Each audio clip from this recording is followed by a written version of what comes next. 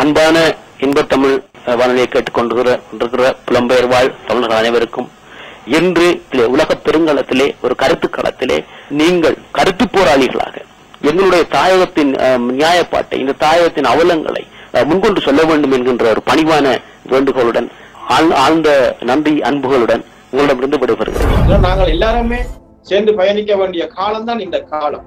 அந்த சேர்ந்து நாங்கள் ஒன்று சேர்ந்து குலத்திலேயே ஒன்று சேர்ந்து எங்களோட போராளிகளை ஒரு கட்டமைப்புல கொண்டு வரது இந்த நிகழ்ச்சி ஊடாக. அதுக்கு தாயத்தில் இருக்கிற நான் போராளியா, கட்சி விடுங்க, அரசியல் இல்லை, நான் அரசியல் படிக்க வரல. அடையாளம் தெரியாதவர்களும் முன்னாள் போராளிகள் தான் வருகிறார்கள். எனக்கு தெரியவில்லை அப்படி வேலை செய்தார்கள் என்று தெரியவில்லை. மனசுல வச்சுக்கொள்ளுங்க, கொன்ற லட்சியம் குன்றிராதெங்களின் கொள்கை வீரரின் காலடி மண்ணிலே நின்று கொன்றொரு போர்க்கொடி தூக்குவோம், நிச்சயம் தாயகம் காணுவோம். அந்த இதுல நாங்க உறுதியா இருக்கோம்.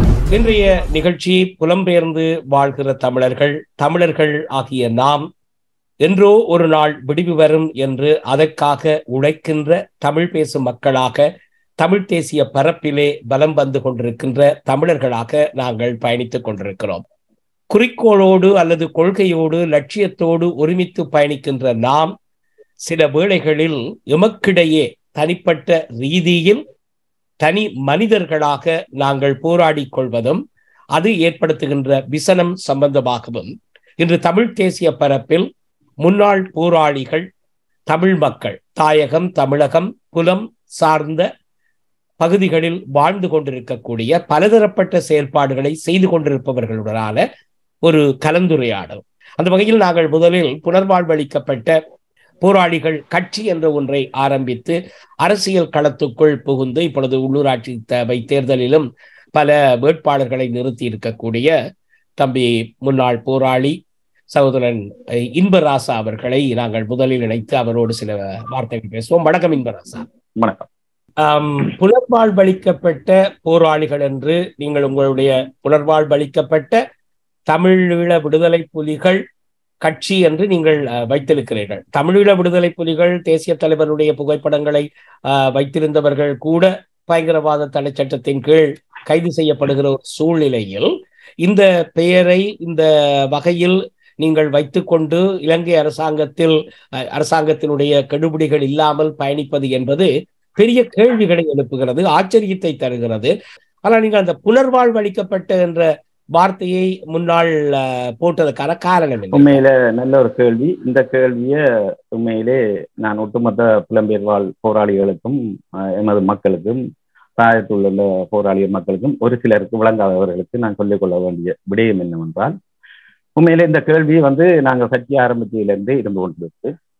என்ன காரணம் என்றால், இப்ப என்னோட பலதரப்பட்டவர்கள் கேட்டிருந்தார்கள், உண்மையிலே அந்த புனர்வாழ்வு என்ற ஒரு விடயத்தை ஏன் நீங்க விடுதலை புலிகளுக்கு போட்டிருக்கிறீங்கன்ற கேள்வி அது விடுதலை புலிகள் ஏற்கனவே ஒரு ஒரு காட்டு முராண்டித்தனமாக ஒரு படிப்பறிவு இல்லாம சரியான ஒரு தாங்கள் ஒரு முற்போக்குத்தனமான ஒரு போராளிகளுக்கு புனர்வாழ்வு அளிக்கப்பட்டு இன்றும் இலங்கை அரசாங்கத்துல கண்காணிப்புக்குள்ளே இருக்கிற காரணத்தினால்தான் இந்த புனர்வாழ்வு என்ற பெயர் நீங்க சூட்டப்பட்டிருக்கு, அதை எடுத்து விடுங்கள் என்று சொல்லி பல போராளிகள் என்றும் புலம்பெயர்ந்த தேசத்துல இருந்து சொல்லியிருந்தார்கள். உண்மையிலே அந்த வகையிலே நான் சொல்லிக்கொள்ள விரும்புகிற என்ன காரணம் என்றால், 2009 ஆயுதம் மௌனிக்கப்பட்டதுக்கு பிற்பாடு நாங்கள் இப்ப இலங்கை அரசாங்கத்திட்ட சரணடையவில்லை. உண்மையிலே நாங்கள் ஆயுதம் தூக்கி நேரடியாக நின்று சண்டை பிடிக்கிற நேரத்துல அந்த களத்துல சரணடைஞ்சாதான் சரணடைகிறது. ஏன்னா அந்த நேரத்துல கூட நாங்க சரணடையாத போராளிகள். நாங்க இறுதி கட்ட யுத்தத்திலே 2006 கிழக்கு மாகாணம் போய் மாவிலாறு சண்டை முடிஞ்சு நாங்கள் வன்னியிலே நின்று கடைசி யுத்தம் முடிய ஒட்டுமொத்த தமிழ் மக்களும் எங்கட போராட்டம் ஆயுதம் மௌனிக்கப்பட்டு மக்களோட மக்களாக போராளிகள் வந்து கொண்டிருந்தார்கள். பட்டுவாளால வந்தார்கள்.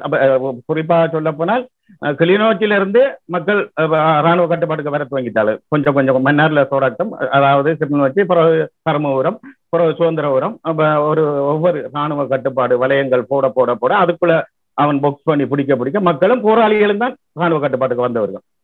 அப்படி வந்தவர்களிடம் அநேகமான போராளிகளை இனம் கண்டு பிடிச்சதுன்றது குறைவு. இராணுவ கட்டுப்பாட்டுக்கு வந்தோடனே இராணுவ கட்டுப்பாட்டுக்கு சனத்தோட சனமாத்தான் போராளிகளும் வந்தவர்கள். ஆயுதம் இல்லை, நிராரவாணியாக தாங்களும் தங்களோட குடும்பங்களுடன் இல்ல உறவுகளுடன் இல்ல சகோதரங்களுடன் வந்தவர்கள். நம்ம சுதந்திரபுரம், கைவேலி, எர்ணப்பாலை வந்து கடைசா முள்ளிவாய்க்கால் வரும் வரை. அப்ப அந்த வகையில உண்மையிலேயே இப்ப 2000 சனம் வந்தேன்னு சொன்னா வட்டுவால எர்ணப்பாலையால வந்தேன்னு சொன்னா அவன் உடனே வந்து அதுக்குள்ள ஒட்டுக்குழுக்கள் இருந்திருந்தார்கள். ஒட்டுக்குழுக்கள் என்று சொல்லி நான் வெளிப்படையா சொல்றேன். என்ன காரணம் என்றால், என்ன இந்த சரணடைஞ்சு சொல்லி எங்களுக்கு சொல்ற வேதனையா இருக்கு. நீங்க மட்டும் இல்லை, இந்த ஊடகம் இல்லை, உலகமே சரணடைஞ்சு சொல்லு. ஆனா நாங்க ஆயுதத்தோட இருந்தா சரணடைஞ்சிருக்க மாட்டோம். இறுதி வரைக்கும் எங்கிட்ட குப்பியும் இருந்தது. அப்ப எங்களுக்கு சொல்லி ஒரு தலைமை இல்லை, எல்லாம் முடிஞ்சு. அப்ப நாங்க வந்த நேரத்துல என்ன சொல்றோம், ஒரு ஆத்துல இருந்து நம்ம காட்டுக்குள்ள வெள்ளம் வந்தால் மிருகம் எல்லாம் ஒரு புட்டிக்கு ஓடுமா, ஓடி ஒதுங்கி நிக்கிற நேரத்துல தலையில அடிச்சு அந்த மிருகத்தை பிடிப்பாங்களாம். அப்படித்தான் நாங்களும் பட்டி ஆடி இருக்கிறோம். காட்டுக்குள்ள மான்கள் அடிக்கணும்னா அந்த புட்டிக்கு போய் அடிச்சு பிடிச்சி அப்படி சாப்பிட்டு இருக்கோம். அந்த டைம்ல நாங்கள் யுத்தம் முடிய ராணுவ கட்டுப்பாடுகள் பயந்து நடுங்கி ஒடுங்கிதான் வந்த நாங்கள். எங்களுக்கு ஒரு தலைமையில அரசாங்கம் விடுமோ, இதுல நாங்கள் புலி என்று ஒத்துக்கொள்றதோ, இதை எங்களை ஆறு காட்டி கொடுப்பார். அப்படி காட்டி கொடுக்க இல்லாட்டி நாங்களும் எங்கேயோ ஒரு பக்கத்தால ஓடிடுவோம் என்றுதான் நாங்கள் ராணுவ கட்டுப்பாட்டுக்கு வந்த. எங்களுக்கு எப்படி வசதி கிடைக்கிறதோ வெளிநாடு இங்கே ஓடிடுவோம் என்றால் நாங்கள் வந்த முகாமில் கொண்டு எங்களை அடைச்சால் எங்களுக்கு கிடைக்கிற வாய்ப்பை பயன்படுத்தி ஓடிடுவோம் என்று வந்த வழியில தான் எங்களை கூப்பிட்டார்கள். ஓமந்திலே வச்சிருந்து 4000 பேருக்கு மேல வந்த டைம்ல கூப்பிட்டார்கள். இயக்கத்துல ஒரு நாள் இல்ல, ஒரு மனுத்தியான இயக்கத்துல இருந்தாலும் வந்து பதியுங்கள் என்றுதான் சொன்னாங்க. கர்நாடகங்க சொல்ல நீங்க பதிவு செய்யுங்க, ஆனால் நீங்க பதிவு செய்யும் பட்சத்துல உங்களுக்கு 3 மாதம் புனர்வாழ்வு அளிக்கப்படும். இல்லாத பட்சத்துல நாங்களா தேடி கண்டுபிடிச்சால் 20 வருஷம் நீங்க புனர்வாழ்வு செய்யணும் என்றார்கள். அந்த வகையில புல்மோட்டைக்கு போனார்கள். சிங்கள மாத்தியாலும் வட்டுவாலால இங்க வந்தார்கள், வட்டுவாலால வந்தார்கள், ஓமந்தைக்கு வந்தார்கள், எர்ணப்பாலையால வந்தார்கள், மன்னாருக்கும் வந்தார்கள். அப்ப அந்த வகையில ஒவ்வொரு முகாமிலையும் இப்படித்தான் கூப்பிட்டார்கள். இதே தமிழ் இப்ப அந்த ஒட்டுக்குழுக்கா கர்ணா குழு இருந்தது, இபிடிபி குழு இருந்தது, அந்த நேரத்துல புள்ளியாங்குழு இருந்தது. முழு பவரை பயன்படுத்தி செயல்பட்டார்கள். இல்லை என்று சொல்வதற்கு இல்லை, நிச்சயமாக 100% கர்ணா குழு, புள்ளியாங்குழு, இபிடிபி அவ்வளவு பேரும் அந்த முழு பவரும் இருந்தது. யுத்தத்துல அரசாங்கத்துக்கு முழு பவரும் இருந்தது. ஆனா இன்றைக்கு இல்லைன்னு சொல்றாங்க, தேசியம் பேசுறாங்க. அது ஒரு புறம் இருக்கு. அவர் சுத்த தமிழெல்லாம் கூப்பிட்டார்கள். ஜூனியர் ஒரு நாள் இல்ல, ஒரு மணித்தியாலம் இருந்தாலும் நீங்க வந்து பதிவு செய்யுங்க. 3 மாதம் புனர்வாழ்வு, இல்லாத பட்சத்துல உங்களுக்கு 20 வருஷம் நாங்களா பிடிச்சா புனர்வாழ்வு என்ற இதுல. அப்ப நாங்கள் எல்லா போராளிகளும் இருக்கிறோம். எங்களையும் வந்து சிங்கள மாவட்டத்துக்கு புல்மோட்டையை கொண்டு வந்தார்கள். அப்ப வாகனத்துல ஏற்றி அப்ப கொண்டு வந்தா அதுல ஒரு 60 போராளிகள் போய் அப்ப தாங்களா போய் அந்த 3 மாதம் என்ற அடிப்படையில போய் பதிவு செய்தார்கள். அப்ப 3 மாதம் தானே புனர்வாழ்வு. அது சில தலைவர் எங்களுடைய எனக்கும் தெரியுது. சில ஏரியா பொறுப்பாளர் மாதிரி, சில புதுக்குடியிருப்பு பிரதேச பொறுப்பாளர் மாதிரி, சில கொம்பனி பொறுப்பாளர் எங்களை கண்டு மறை நிக்கிறோம். யாராரு காட்டி கொடுக்க போறாரு சரியாண்டு நாங்க பயந்து நடுங்கி. பொதுவா சொன்னா ஏன் பந்தமண்டமாயிருந்தது எங்களுக்கு அந்த டைம்ல. நாங்கள் வெறும் மாக்களா வந்த நாங்கள். அப்ப வந்த டைம்ல அப்ப கூப்பிட்ட டைம்ல என்ன வந்து அந்த புல்மோட்டை மகாவித்தியாலயத்திலே சிங்கள மகாவித்தியாலயத்திலே வச்சு என்ன ஒரு ஆமி, இன்றைக்கு இந்த செய்தி எல்லாரும் கேட்பாங்க, ஒரு சீயடி நேரடியா வந்து நீங்க எழும்புங்க. நான் ஒரு உறவினரோட இருந்தேன். எங்களுடைய மாமாக்கள் உறவினரோட நான் வந்தேன். அப்ப அந்த கட்டத்துல அப்ப எழும்பு அன்பு தானே உண்ட பேர் என்று சொல்லி நேரடியா எழுப்பினேன். 2007ஆம் ஆண்டு சாம்பத்தியூ திருவண்ணாமலை டவுன் ஏரியா நீ தானே பொறுப்பு நடவடிக்கை நின்ற பொதுநாயத்துறை என்று சொன்னேன். நான் அந்த நோமல் தாடியும் வளர்த்திருந்தேன். எனக்கு அதோட காட்டு நிக்க பார்த்து நான் நினைச்சு சரி நொக்கோட் என்னுடைய வாழ்க்கை சரி அந்த நேரடியாக வந்து கூப்பிட்டான் ஒரு சிஐடி. அப்ப அந்த அளவுக்கு என்ன நோட் பண்ணி இருந்திருக்காங்க. ஏன்னா நாங்க ராணுவ கட்டுப்பாடு 2003 இருந்து நாங்கள் யுத்த நிறுத்த காலத்துல நின்றது. அதுக்கு பிறகு என்ன செய்தான், எல்லாரையும் கூப்பிட்டு ஒரு 75 பேர் இருக்கும் பஸ்ல நெழுக்குளம் வவுனியாவுக்கு புனர்வாழ்வு இல்லத்துக்கு அனுப்பிவிட்டாங்க. 75 பேர்கிட்ட 2 பஸ்ல 40-35 அனுப்பிவிட்டாங்க. அப்ப வவுனியா நெழுக்குள டெக்னிக்கல் காலேஜ். அதுக்கு பிறகு அங்க போறோம் 1500 பேருக்கு மேல நிக்கிறாங்க தடுப்புல இருந்த ஓடிங்க. அவங்க எர்ணப்பாலையால வந்தாக்கள், நேரத்தோட என்ன சொல்ற கட்டுமுறையால வந்தாக்கள், சுதந்திரவரத்தால வந்தாக்கள், எல்லாரும் நின்றாங்க. அப்ப எங்களை ஆடு மாடு மாதிரி கொண்டு வச்சிருந்த நேரத்துல அப்ப நாங்கள் வினவுனம் எப்படி உங்களை கூப்பிட்டாங்க, எப்படி இனம் கண்டாங்க. இதே மாதிரி தான் நடந்தது. இப்ப எங்களை எப்படி கூப்பிட்டாலும் ஒரு மனத்தியாலும் ஒரு நாள் இல்ல, ஒரு மனத்தியாலம் இல்ல, இருந்தாலும் வந்து பதிவு செய்யுங்க. இல்லாத பட்சத்துல உங்களுக்கு 20 வருஷம் புனர்வாழ்வு. அதே டைம்ல கூப்பிட்டான், நீங்க எல்லப்படையா இருந்திருக்கிறீங்க, கிராமிய படையா இருந்திருக்கிறீங்க, ஊடுருவு படையா இருந்திருக்கிறீங்க, கொள்ளையத்துறையில முகவரா இருந்திருக்கிறீங்க, எல்லாரும் வாங்க எங்களுக்கு தெரியும் என்று சுத்த தமிழால தான் ஜூனியம் போட்டு கூப்பிட்டோம். அப்ப அந்த கூப்பிட்டையில எங்களுக்கு வளர்ந்து ஒன்று கர்ணா குழு அல்லது புள்ளியாங்குழு அல்லது இபிடிபி. அப்ப இவங்க 3 பேர் தீவிரமா செயல்பட்டவங்க. எங்களை இறுதி யுத்தத்துக்கு உண்மையா நேர்த்தியா சத்தியமா செயல்பட்டவங்க.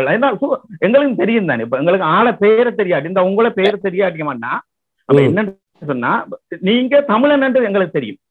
உங்களோட பேச சொல்லல அப்படி நாங்க கணிப்பிட்டு வந்து அடுப்புல இருந்தோம். உண்மையில போராளிகள் என்று உங்களை அடையாளப்படுத்தி தமிழீழ விடுதலை புலிகளின் முன்னாள் போராளிகள் என்று அடையாளப்படுத்தி இந்த புலம், அதாவது நீங்கள் வைத்திருக்கக்கூடிய புனர்வாழ்வு அளிக்கப்பட்ட என்ற அந்த பெயருக்கான காரணம் இலங்கை அரசாங்கத்தின் அனுமதிக்காக அல்லது அவர்கள் ஒரு நல்ல ஒரு சேவையை செய்திருக்கிறார்களா அல்லது செய்திருக்கிறார்கள், போராளிகளையும் அவர்கள் அரவணைத்து செயல்படுகிறார்கள் என்ற ஒரு பிம்பத்தை உருவாக்குகிறது. அது என்னன்னு சொன்னா இப்ப உண்மையில நான் இந்த விஷயத்தை தான் நீங்க கேட்டீங்க. புனர்வாழ்வு என்ற வச்ச பேர் எங்களுக்கு 2015 எங்களை விடுதலை செய்ய 2011 5ஆம் மாதம் விடுதலை செய்ய 2009 நாங்கள் புனர்வாழ்வு வந்திருக்கிறோம். எங்களுக்கு சொல்லப்பட்டது என்றால் இனிமேல் நீங்க போய் ஜனநாயக ரீதியாக உங்களுடைய உரிமையை நீங்க பெற்றெடுங்கன்னு சொல்லி தான் புனர்வாழ்வுல எங்களுக்கு படிப்பிச்சு விடப்பட்டது. அதன் காரணமா 12,000 பேருக்கும் ஒவ்வொரு பல முகாம்பலிய புனர்வாழ்வு தடுப்பு முகாம்பலிய அதுக்கு எங்களுக்கு இப்ப 2 வருஷம் 2.5 வருஷம் சும்மா இருக்கல.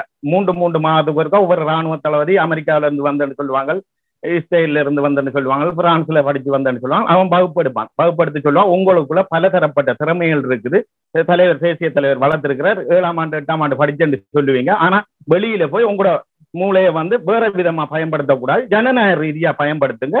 அதே மாதிரி ஏனைய ஆயுத குழுக்களும் பார்லமெண்டம் போயிருக்கிறாங்க. ஆனா புனர்வாழ்வு அளிக்கப்பட்ட போராளிகளுக்கு இன்றுமே பாதுகாப்பு இருக்கு. உங்களுக்கு இந்த பேருக்கு உங்களுக்கு இனிமேல் ராணுவம் அரெஸ்ட் பண்ணப்படாது. ஆனா சட்டவிரோதமான செயல்கள்ல ஈடுபடாம இருக்கும் வரைக்கும், செயல்கள்ல ஈடுபட்டால் உங்களுக்கு சில அரெஸ்ட் பண்ணுவாங்க. செயல்படாம இருக்கும் வரைக்கும் இந்த புனர்வாழ்வு உங்களுக்கு பாதுகாப்பு.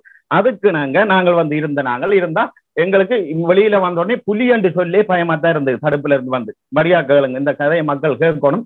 அந்த வகையில் 2017ஆம் ஆண்டு எங்களுக்கு ஒரு நிர்பந்தம் ஒன்று வருது. நாங்கள் வந்து விவசாயம் செய்து ஆட்டோவும் எடுத்து ஓடிக்கொண்டிருக்கிறேன். அப்ப நான் ரிங்கோ, சொந்த இடம் ரிங்கோ. அப்ப நாங்க கல்யாணம் கட்டி இருக்கிறோம் மன்னர். அப்ப நான் புதுக்குடியெல்லாம் 90ல இருந்து கடைசி வரைக்கும் இருந்தேன். நான் 20 வருஷம் முல்லைத்தீவிலே நாம் இருந்துதான் எங்களோட நடவடிக்கை திருவண்ணாமலைக்கெல்லாம் போனேன். அந்த வகையில நான் ரிங்கோவில் வயல் செய்து கொண்டிருக்கேன் திருவண்ணாமலை கன்னியாவிலே. அப்ப அந்த டைம்ல அந்த 2017ஆம் ஆண்டு ஒரு நிர்பந்தம் ஒன்று வருது. தமிழ் தேசிய கூட்டமைப்புல ஊடக பேச்சாளர் இருக்கிற திரு சுமந்திரன் அவர்களுக்கு கிளைமர் தாக்குதல் மேற்கொள்ள போறாங்களாம்னு சொல்லி எங்க ராவுலன் ஏதோ ஒரு பேர் சாவச்சேரியில உள்பட ஒரு 5 பேரை அரெஸ்ட் பண்ணப்படுது. நம்ம மீண்டும் விடுதலை புலிகள் இயங்க போறாங்க, அவருக்கு கிளைமர் தாக்குதல் செய்ய போறாங்க. அப்ப அந்த நிலைமையில நாங்களும் ஒரு 3 போராளிகள் வயல் செய்தது. அப்ப எங்களுக்கு வயலுக்கு காவலுக்கு மாற அருகில வயல் செய்திருக்கும் சாம்பத்தீவில, அப்ப கன்னியாவில. அந்த டைம்ல இரவுல நாங்கள் சேர்ந்து கதைக்கிறது காவலுக்கு இருக்கிற நேரத்தில் அப்ப திரும்பியும் விடுதலை புலிகள் வரப்போதுன்னு சொல்லி இவங்க இப்படி செய்யறாங்க, நாங்க என்ன செய்யறோம் அடுத்த கட்டம் என்ற ஒரு முடிவுக்கு இருந்த நிலைமையில தான் நாங்கள் புனர்வாழ்வு அளிக்கப்பட்ட விடுதலை புலி கட்சி என்று சொல்லி ஒன்றை உருவாக்க வேண்டிய நிலைமை இருந்தா. அந்த நேரத்தில் ஜனநாயக போராளிகள் 2015ஆம் ஆண்டு பதிவு செய்திருந்தவங்க. ஹலோ சொல்லுங்க. அப்ப ஜனநாயக போராளிகள் 2015ஆம் ஆண்டு பதிவு செய்திருந்தோம். அப்ப எங்களுக்கு சொல்லி ஒரு பாதுகாப்பு இல்லை. அப்ப நாங்க திரும்பியும் ஒரு சும்மா ஒரு அபாண்டமான பொய்யை சொல்லிக் கொண்டு எங்களை போராளிகளை திரும்பியும் அரெஸ்ட் பண்ண கொண்டு வரானே, எங்களுக்கு ஒரு ஸ்தலம் இல்லை, நாங்கள் எங்க ஆற்ற போய் முறையிடுறோம் சொல்லி பார்த்தால் எங்களுக்கு சொல்லி விடுதலை புலிகள் சம்பந்தமான ஒரு தலைமை பார்லமெண்ட் உறுப்பினர் ஆரோ ஒரு ஆட்கள் பொறுப்பெடுக்கல. அந்த நிலைமையில தான் நான் வெளிப்படையா சொல்றேன்னா வடமாகாண சபையில இருந்த எங்க எழில்நாட வைஃப் அவ வந்து நாங்கள் போய் நாங்கள் முன்னாள் போராளிகள் ஒரு 3 பேரும் நான் வேற ஒரு அலுவலா போனேன் முதலமைச்சரை சந்திக்க 2017 ஜனவரியில போனான். அப்ப போயிட்டு அவ சந்திச்ச இடத்துல நான் சொன்னேன், நான் அப்படின்னா எங்களுக்கும் இப்ப திரும்ப ஒரு அச்ச உணர்வா இருக்கு, பயமா இருக்குது, நீங்க ஜெனிவாவுக்கு போய் வாரீங்க எங்கிற போராளிகளுக்கு சொல்லி ஒரு அமைப்பை உருவாக்கி நாங்கள் அது கூட ஒரு செயல் திட்டங்களை தொழில் திட்டங்களை செய்யக்குள்ள நாளைக்கு எங்களுக்கு ஒரு பாதுகாப்பும் வரும், ஒரு நிறுவனமோ இன்னும் ஒன்று உருவாக்குறதுக்கு நீங்க ஹெல்ப் பண்ணுவீங்களா, நீங்க அடிக்கடி ஜெனிவாக்கு போறீங்க, அப்ப அவ போய் வாரீங்கன்னு சொல்லி அவ சொன்னா நல்ல விஷயம் என்பதாக நீங்கள் கட்டாயம் அப்படி ஒன்றை உருவாக்குங்க, நாங்கள் தமிழ் தேசிய கூட்டமைப்புக்குள்ள இருக்கிறோம், நாங்க என்னத்தை கட்டாலும் எடுபடாது. அவ சுழிபுரம் போய் சந்திச்ச நாங்கள் அப்ப 2017 அப்ப அவ சொன்னா இப்ப நாங்கள் என்னத்தை கழிச்சாலும் எடுபடாது, இப்ப சுமந்திரன் இருக்கும் வரைக்கும் வந்து எங்களை எடுபடாது, நீங்க உங்களுக்கு சொல்லி ஒரு அமைப்பு உருவாக்குங்க, உங்களுக்குரிய பாதுகாப்பு எடுங்கன்னு சொல்லி இருந்தான். சொன்னோடனே என்னோட ஒரு ஆள் அப்ப நான் போன விஷயம் முதலமைச்சர் சந்திக்க ஒரு கான்சர் விஷயம் பண்ணான். எங்கட வைஃபு வவுனியா இருந்து மன்னார் இருக்க. அப்ப முதலமைச்சரை சந்திக்க அப்ப என்னோட ஒரே ஒரு ஆள் வந்து பென்ஷன் எடுத்த. அப்ப அவர் வந்து 7-8 மொழி தெரியும். அப்ப அவரும் அந்த இடத்துல அவரோட கலந்தூரியான இடத்துல அண்ணி அண்ணின்னு தான் நாங்க சொல்ற ஆனந்த சசிகரன். அப்ப அவர் சொன்னா இந்த இருக்கிறாரு அந்த மாலசிங்க ஐயா மாதிரி உனக்கு இம்ப்ராஸா ஒரு ஆலோசகர் இருக்கிறாரு தானே. அப்ப வந்து 7-8 மொழி தெரியும். பென்ஷன்ல அவர் முதல் எல்பி இந்த என்ன ஹெல்த் டிபார்ட்மெண்ட்ல வேலை. அப்ப அவருக்கு ஒரு 65 வயசு இருக்கு. கட்சி வாக்குன்னு சொல்லிட்டு அப்ப என்ன காரணம் அப்ப கதைகள் என்ன உங்களோட பாதுகாப்பை தேடுறதுக்காக நம்ம என்னத்துக்காக சொல்றேன்னுடா இது வெளிப்படையா தெரியணும். ஏண்டா பல பேர் சொன்னவங்க நாங்க கட்சி உருவாகி வர ராணுவத்துக்குரிய கட்சி அரசாங்கம் உருவாக்குனது, நேவி உருவாக்குனா, ஆர்மி உருவாக்குனு சொன்னவங்க இதை கட்டாயம் அறியணும். நான் உங்களோட ஞானங்களுக்கு வந்து சந்தமா இருக்கு எனக்கு. ஏண்டா அந்த அளவுக்கு மனவேதனையை நாங்கள் மனசுக்கு வச்சிருந்தா நாம் விரக்தி வேதனையிலும் கதைப்பது என்னன்னா இது உண்மைத்தன்மை. இது பற்றி உருவாக்கப்பட்டான். அப்ப நான் சொன்னேன் இல்ல இதான் நடந்தது. அவர் சொல்லேன் அவர் சொன்னார் இன்பராசாவை நான் வழி நடத்துவேன், எனக்கு என்ன அட்வைஸ் வேணுமோ நான் செய்யலாம் சொல்லி நாங்கள் வந்து உடனே அப்ப என்னிடம் இருந்த காசு இப்ப கொஞ்சம் காசு இருந்த வயல் செய்த காசு நாங்கள் போராளிகள் 128 போராளிகளை சந்திச்சேன். திருவோணமல்ல ஒரு வீட்டுல எல்லாரையும் கூப்பிட்டு சமையல் சாப்பாடு பெரிய பயம் அச்ச நிலைமை 2017 ஜனவரி உடனே அதே விடுதலை புலி என்ற பேர் தான் வைக்கணும் என்று சொல்லியும் எனக்கு சொல்லப்பட்டு. அப்ப என்னன்னு சொன்னா அதான் எடுப்பாடு சர்வதேசத்துல அந்த புள்ளியான ரெஜிஸ்டர் பண்ணப்பட்டிருக்கு தமிழ் மக்கள் விடுதலை புலி என்று. அப்ப புள்ளியான் தான் இப்ப அடையாளம் அணிக்குது எங்களுக்கு விரோதமா செயல்பட்ட ஆனவடியா எங்கள் விடுதலை புலி என்று பேர் வைக்கணும் என்று சொல்லி. அப்ப சரி என்று நாங்கள் என்ன செய்தோம், விடுதலை புலிகள் அந்த தமிழ் விடுதலை புலிகள் கட்சி என்று தான் நாங்கள் முதல் எழுதினாங்க. எல்லாம் கூட்டறிக்காது இதெல்லாம் எழுதின இடத்துல எங்களோட இந்த போராளிகள் எல்லாம் சொன்னாங்க இம்பராசா அப்படி என்ன நாங்க உங்களோட பயணிக்க இயலாது, நாளைக்கு எங்களுக்கு மீண்டும் ஒரு அச்சுறுத்தல் வந்துடும், பயமா இருக்கும், நாங்கள் புனர்வை முன்னுக்கு போடுவோம் சரிங்க எங்கிற பாதுகாப்பு எங்களை புனர்வாழ்வு அளிக்கப்பட்ட விடுதலை புலிகள் என்று வைப்போம். அப்ப எங்கிற பாதுகாப்பை கருதி அப்ப எங்களுக்குள்ளேயும் ஆலோசனை குழுக்கள் அதெல்லாம் தெரிவு செய்து எல்லாரும் நிர்பந்தம் வந்து 120-125 பேருக்கு மத்தியில் தான் இதோ நாங்கள் எல்லாம் தெரிவு செய்து அந்த பேரெல்லாம் செய்து தெரிவு செய்து கூட்டறிக்கலாம் எழுதி உடனே ஆனந்தி சசிகரன் அவரோட நீங்க போட்டியாண்டு கேட்கலாம். அப்ப கதைகளுங்க பாதுகாப்பு அவருக்கு உடனே அனுப்பினாங்க. அவ சொன்னா நல்ல பேர், இந்த புனர்வாழ்வு தான் உங்களுக்கு பாதுகாப்பு, இந்த புனர்வாழ்வை நீங்க எடுக்கும் பட்சத்துல நிச்சயமாக உங்களுக்கு பாதுகாப்பு இல்லை இலங்கை அரசாங்கத்துல. இப்ப என்ன நாங்க முதலிட வாய்க்க இருக்கிறோம், சிங்கத்துல வாய்க்குள்ள இருக்கோம். அந்த வகையில தான் அந்த பாதுகாப்பு கருதி போட்டது. மிக வெளிப்படையாக தெளிவுகளை ஏற்படுத்த வேண்டியதுதான் இன்றைய நிகழ்ச்சியினுடைய மிக முக்கியமான நோக்கம். அந்த வகையில் தம்பி கொற்றவன் கையெழுத்தி இருக்கிறீர்கள். கொற்றவன் ஒரு முன்னாள் போராளி, ஆஸ்திரேலியாவிலே இருக்கிறார். கொற்றவன் புலம்பெயர்ந்து நீங்கள் நீண்ட காலம் இருக்கிறீர்கள், ஒரு செயல்பாட்டாளராக தொடர்ந்து உங்களுடைய செயல்பாடுகளை செய்து வருகிறீர்கள். உங்கள் பார்வை அதாவது முன்னாள் போராளிகள் இந்த புலம்பெயர்ந்து வாழ்கின்ற தமிழ் சமூகம் அதாவது தமிழ் அமைப்புகள் அல்லது முன்னாள் போராளிகள் நாங்கள் 2009க்கு முன்னர் ஒரு தலைமையின் கீழ் கட்டுக்கோப்பாக ஒரு கட்டமைக்கப்பட்ட ஒரு கட்டுக்கோப்பான ஒரு அமைப்புல தலைமையின் கட்டளைகளுக்கு கீழே செயற்பட்டது உண்மை. 2009க்கு பிற்பாடு முன்னாள் போராளிகள் என்ற கட்டமைப்பும் ஒரு அதாவது 2-3 துண்டுகளாக பிரிந்து நின்று செயற்படுறது வேதனையை தருகின்றது. கண்டிப்பாக தாயகம், தமிழகம், புலம் இந்த மூன்றும் ஒரே பாதையில ஒரே சிந்தனைக்கு ஏற்ற மாதிரி செயல்வடிவம் செயற்படுறதுதான் எங்களுடைய இனத்தினுடைய விடுதலைக்கு சாத்தியமானது ஒன்று. எங்களுடைய இனத்தினுடைய விடுதலை நோக்கிய பாதையில நாங்கள் நேர்த்தியாக பயணிக்க வேணுமாக இருந்தால் தாயகம், தமிழகம், புலம் மூன்றும் ஒரே சிந்தனை கோட்டில பயணிக்க வேண்டும். ஆனால் இந்நிலைமை அப்படி இல்லை. கசப்பான இது ஒரு கசப்பான உண்மையை நாங்கள் ஏற்றுக்கொண்டுதான் ஆகும். தாயகத்துல ஒரு நிலப்பாட்டுல செயற்பாடுனா தமிழகத்துல இன்னொரு நிலப்பாடு, புலத்துல இது உண்மையில வேதனைக்குரிய இது ஆரோக்கியமான விடயம் அல்ல. இது சீர் செய்யப்பட வேணும். ஆனால் சீர் செய்யப்பட வேண்டும் என்று வாயளவில சொல்றதும் சாத்தியம் இல்லை. இது சீர் செய்யப்படுறது மிக மிக கல்லில நாருடிக்கிற ஒரு செயல். அப்போ முன்னாள் போராளிகளே நாங்கள் மாறுபட்ட சிந்தனை உள்ள மாறுபட்ட கருத்துக்கள்ல உலாவி வாரது வேதனைக்குரிய ஒரு விடயம். இப்ப எல்லாரும் முன்னாள் போராளி. இப்ப போராட்டத்தோட உண்மையில 2009க்கு முன்னர் அடையாளம் தெரியாதவர்களும் முன்னாள் போராளிகள் என்று தான் வருகிறார்கள். எனக்கு தெரியவில்லை அப்படி வேலை செய்தார்கள் என்று எனக்கு தெரியவில்லை. இதில் மறைமுகமாக வேலை செய்திருக்கலாம்.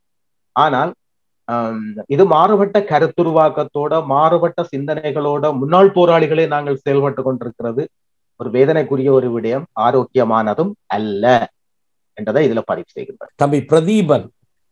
தம்பி பிரதீபன் தமிழகத்திலிருந்து அவர் ஒரு அகதி முகாமிலே இருக்கக்கூடியவர். ஆனால் தன்னுடைய சமூக செயற்பாட்டுகளினால் துளிர் என்ற ஒரு அமைப்பின் மூலமாக எங்கள் மக்களுக்கான சேவைகளை செய்கிறார். அங்கே தமிழ்நாட்டினுடைய அரசினுடைய மற்றும் சர்வதேச ரீதியான பல விருதுகளை அவருடைய சமூக செயல்பாடுகளுக்காக பெற்றிருக்கிறார். தம்பி பிரதீபன், குறிப்பாக இன்பராசா உங்களுக்கு குறிப்பிட வேண்டும், நீங்களும் என்னண்டா நீங்க ஒரு ஊடகத்துக்கு அறிக்கை கொடுத்திருக்கிறீங்க. என்னன்னு சொன்னா தலைவர் இல்லையன்றதையே ஆணித்தரமா சொல்லி இருக்கிறீங்க. அது என்னண்டு நீங்க அப்படி சொல்லுவீங்க? நான் அங்க நின்றுட்டு தான் வந்தேன். அங்க எல்லாரும் தான் நின்று வந்தா. அப்ப நாங்களும் அங்க நின்று நாங்க ரிங்கோல நாங்க 17 வரைக்கும் நாங்களும் நின்றுதான் வந்தது. நாங்க ஆரோட நின்ற நாங்க ஆரோட நின்ற கதை அரவிந்தன் தேவையில்லை உங்களுக்கு. நாங்க நீங்க என்னண்டு 300 பேர் அடையாளம் காட்டி இருக்கிறீங்கன்னு சொல்லி இருக்கிறீங்க. ஆருக்கு அடையாளம் காட்டி இருக்கிறீங்க? 300 பேருக்கு எந்த குணரட்னாக்கி? ரொகான் குணரட்ன சிங்கப்பூர்ல இருந்து வந்து படம் எல்லாம் கொண்டு ரொகான் குணரட்ன வந்தது. காக்கான் ஒரு பக்கம் இருந்தது, நான் ஒரு பக்கம் இருந்தது, படங்கள் எல்லாம் கொண்டு வந்து காட்டித்தான் கேட்டோம். என்ன ஜெயில வச்சு உங்கள்கிட்ட காட்டி கேட்டு நீங்க அடையாளம் காட்டுறீங்களா? பூசால அப்ப 300 பேர போட்டோ வச்சு நீங்க அடையாளம் காட்டு. சரி, இப்ப அண்ணன் இருக்கிறார் இங்க வாங்க. நீங்க ஒரு தனிநபரா பேட்டி கொடுத்துருக்கீங்க அரவிந்தன். அண்ணன் இருக்கிறார் இல்லையன்றதுக்கு அப்பால நீங்க இல்லையன்னு சொல்றது வந்து சரியான பிள்ளை. நாங்க வந்து இன்னைக்கு 7 வருஷமா சரியா பிள்ளைய போய் சொல்றீங்க. என்ன போய் சொல்றோம்? இருக்குன்னு சொல்ல அண்ணன் இருக்கிறார் இல்லையன்றதுக்கு அப்பால அண்ணன் இல்லன்னு சொல்றதுக்கு என்ன ரைட் இருக்கு உங்களுக்கு? நீங்க வந்து ஒரு தனிநபரா இருந்து கொண்டு உண்மையை சொன்னா மற்ற ஆக்கள் 12,000 மேற்பட்ட போராளிகளும் புலம்பெயர்ந்த தேசத்துல இருக்கிற போராளிகளும் எல்லாருக்கும் வணக்கம். அரவிந்தன், இன்பராசா, நாங்கள் உங்களிடம் கெஞ்சி கேட்கின்றோம்.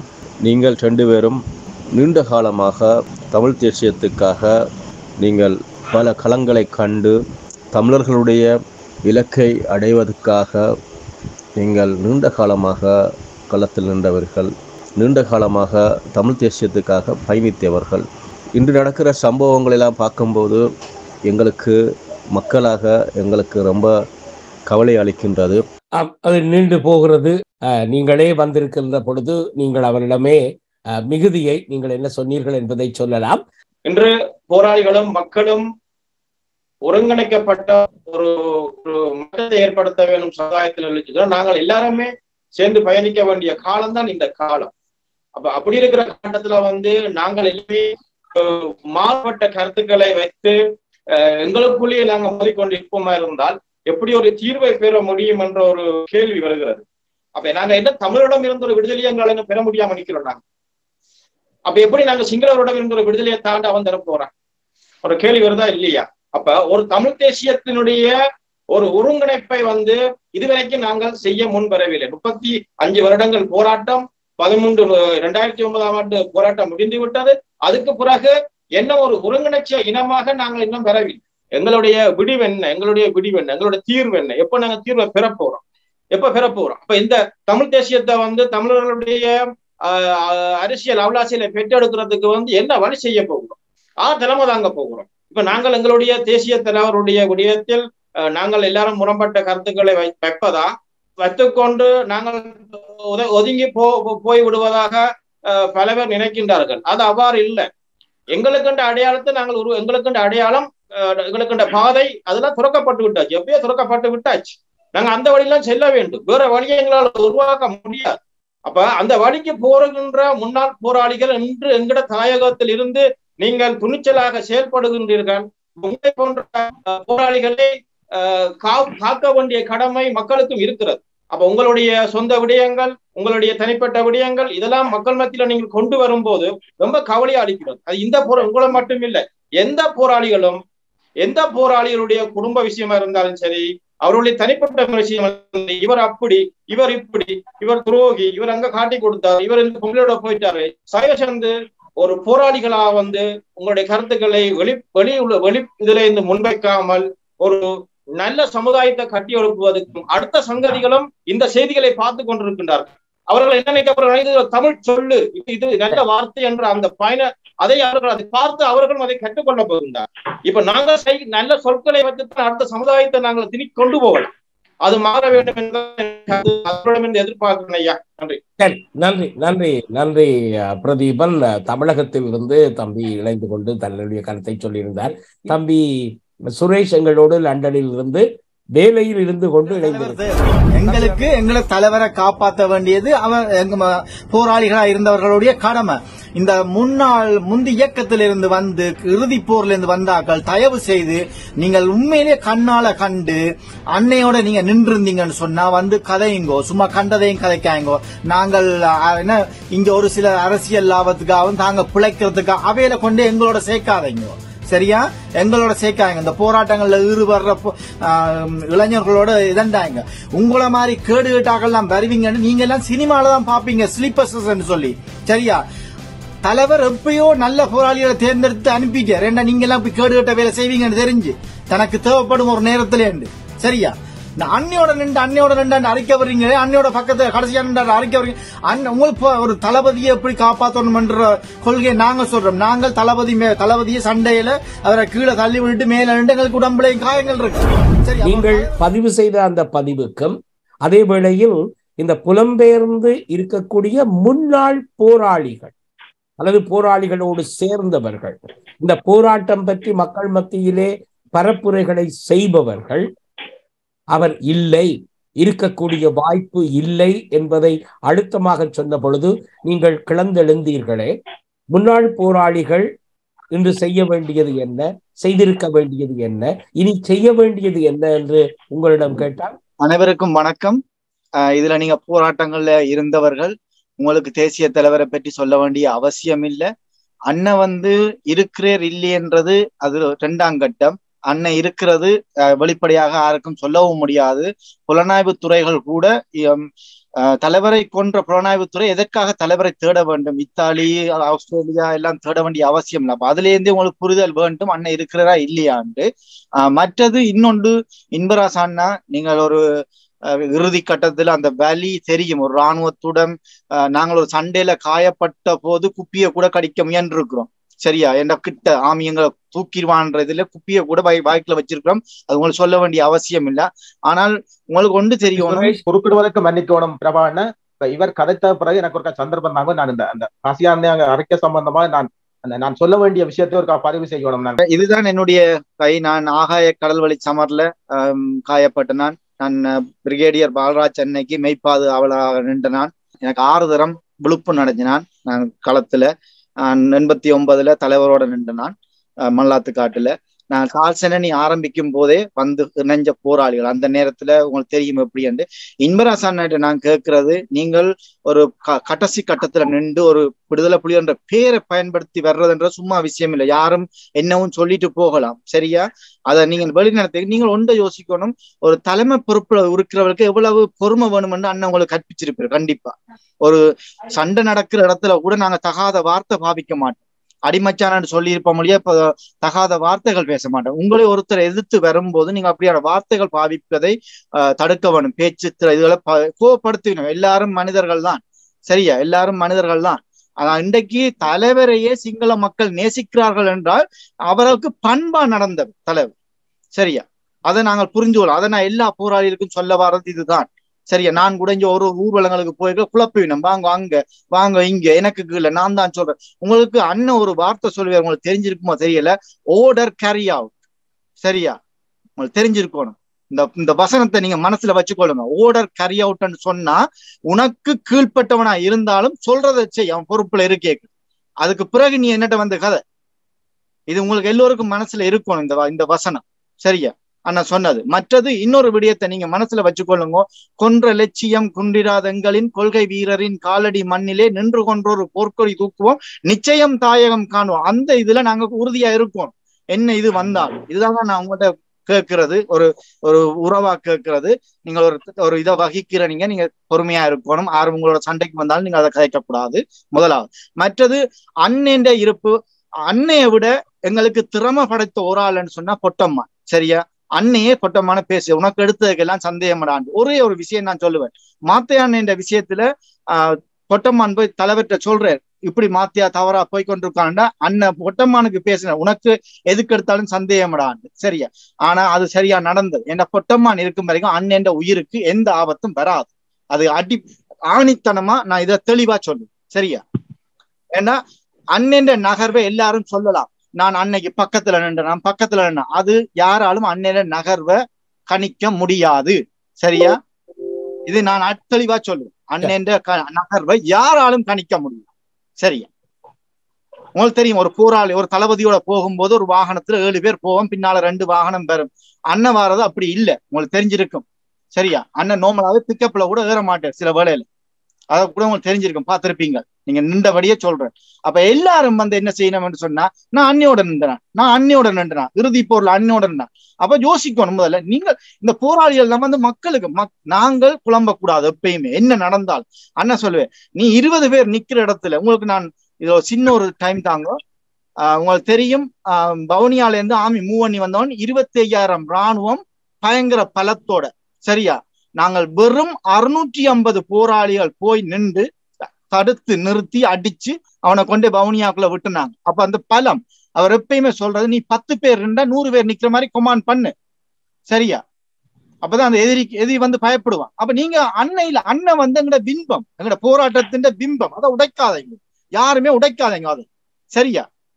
உங்களுக்கு போராட்ட உணர்வு உள்ளாக்கள் உண்மையிலே மக்கள் மீதும் ஈழத்திலே உறுதியோட இருக்கிற நீங்க அண்ணன் இல்லாட்டியும் இல்லை என்று சொல்ல இருக்கிறேன்னு சொல்லி பிம்பத்தை வச்சு வழி நடத்துங்க.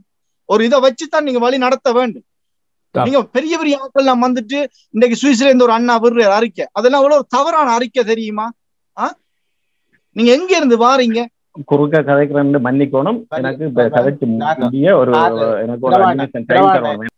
ஒரு சின்ன இடைவேளை. இந்த இடைவேளையில தம்பி சொன்னார், சிங்களவர்களும் எங்களுடைய போராட்டத்தையும் எங்களுடைய தேசிய தலைவனையும் அதற்கு மேலாக சமீபத்தில் வெளிவந்த ஒரு ஊடகவியலாளர், ஒரு பெண் ஊடகவியலாளர் குட்டிமணி அவர்கள் தெரிவித்த கருத்தை வலியுறுத்தினார். குட்டிமணி மென்ன பிரகாஷ அனைக்காக நாம் இனவாதிகள் அல்ல, நாம் சிங்கள மக்களின் உரிமைகளை பறிக்கவில்லை. நாம் நமது போராட்டத்தில் சிங்கள மக்களை அன்புடன் நினைவு கூறுகிறோம். நாம் அவர்களது நியாயமான போராட்டத்திற்கு ஆதரவாக உள்ளோம். அவ்வாறு நமது விடுதலை போராட்டத்திற்கும் சிங்கள மக்கள் ஆதரவு தர வேண்டும். அடுத்தவரின் சுதந்திரத்தில் அக்கறையற்ற மனிதன் தனது சுதந்திரத்தையும் குழி தோண்டி புதைக்கிறார் என்றோ ஒரு நாள் நமக்கு ஏற்பட்ட நிலை முழு இலங்கைக்கும் ஏற்படலாம். அன்றைய தினம் ஆனையிரவு வதை முகாம் அம்பாந்தோட்டைக்கு கொண்டு செல்லப்படலாம். குருநகர் வதை முகாம் குருநாகலுக்கு எடுத்துச் செல்லப்படலாம். இன்று தமிழ் இளைஞர்கள் அனுபவிக்கும் சித்திரவதைகளுக்கு பதிலாக சிங்கள இளைஞர்களுக்கும் இது நடக்கலாம்.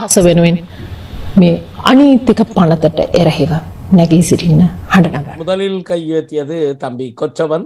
நான் சுத்தி வளைச்சு கதைக்க இல்லை. அண்மை முதல் கதைச்ச சுரேஷ் அண்ணா கதைச்ச கருத்துக்களை நான் உடன்பட இல்லை. இம்பராசா கதைச்சதுல உடன்பட இல்லை. நான் சுத்தி வளைச்சு நேரடியா கதைக்கிறேன். நான் மே மாதம் 17ஆம் தேதி வரைக்கும் அந்த மண்ணில நின்றேன், முள்ளிவாய்க்கால் மண்ணில நின்றேன். தேசிய தலைவரை நாங்கள் இழந்துட்டோம். அவர் எந்த லட்சியத்துக்காக அவருடைய வாசகம் ஒன்றில் இந்த விடுதலையை மக்களுக்கு பெற்றுக் கொடுப்பேன், அல்லது அந்த விடுதலையை பெற்றுக் கொடுக்கிற அந்த யுத்தத்தில 1000 மாவீரர்களோட இணைந்து கொள்வர். அவர் 2வது தெரிவு செய்துட்டார். அந்த மண் எப்படி இருந்தது? முள்ளிவாய்க்கால் 15ஆம் தேதிக்கு பிறகு அந்த வெள்ளா முள்ளிவாய்க்கால் என்றது, முள்ளிவாய்க்கால் கிழக்குன்றது அந்த பகுதி உங்களுக்கு தெரியும். முள்ளிவாய்க்கால் இங்கால உண்டியல் சந்தி வரைக்கும் இராணுவம் வந்துட்டு, இங்கால வட்டுவாகலையும் தாண்டி இராணுவம் வந்துட்டு கடற்கரைக்கு போக இயலாது. கடல் எல்லாம் டோரா படகுகள் ரவுண்ட்ஸ் அடி கடற்கரை பக்கம் தலை காட்டலாம். இறுதியாக இருந்த விஷயத்தை உங்களோட மனசுக்கு வச்சுக்கொள்ளும்.